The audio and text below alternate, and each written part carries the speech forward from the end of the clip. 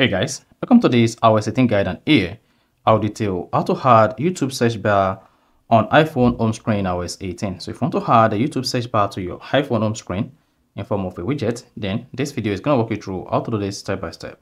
So if you don't know this, if you found this helpful and informative, please don't forget to like and subscribe. Now, to add YouTube search bar on home screen on iPhone iOS 18, all you just need to do is press and hold your home screen just like this to make it wiggly. Then go ahead and click on the edit button at the top left. Select Add Widget. Then here you should see YouTube search. If YouTube search is not here, come here and search for YouTube search. Click on YouTube. Then you're gonna see the YouTube search here. You can also swipe to quick actions. And then you have access to YouTube Home, YouTube Shortcut, and then YouTube subscriptions. Go ahead and click on Add Widget.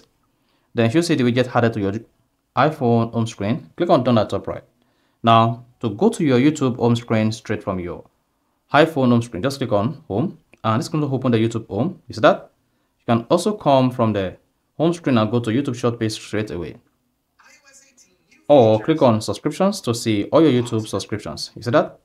So that is basically how to add YouTube search to home screen on iPhone iOS 18. So if you found this helpful and informative, please don't forget to like and subscribe.